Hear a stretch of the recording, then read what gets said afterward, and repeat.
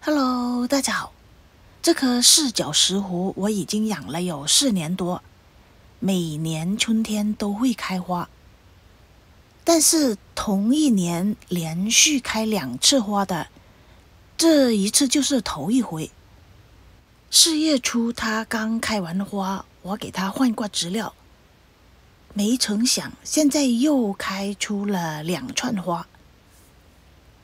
之前是用陶粒种植，一直种植在室内。4月份给它换植料的时候，就换成了树皮，兑了一点点的盆土，然后就把它放在室外，一直到现在。它连续开花的原因，我一直想了很久，应该是这2点。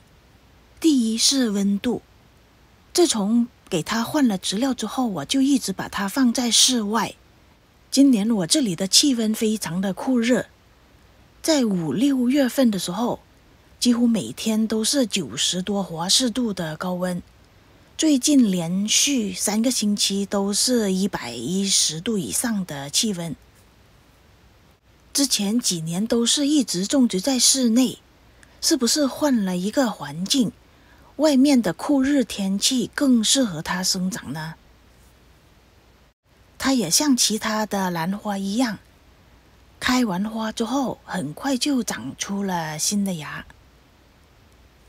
这是非常正常的现象。但是它一开完花，然后马上又长出了花芽，在这棵兰花上，这是从来没有的事情。种植在室外，气温非常的高温，空气也非常的干燥，所以呢，每天都会给它浇水。施肥方面也没有给它施过其他的兰花专用肥。在5月份左右，我开始用洋葱水来代替肥料给它施肥，每个星期用1次。网上的资料说洋葱水对植物的长新根、促花芽是有非常好的效果。我不知道是不是浇了洋葱水的原因。从5月份开始，我室外种植的兰花都是用洋葱水代替了肥料。我就想看一下用洋葱水代替肥料的效果会是怎么样。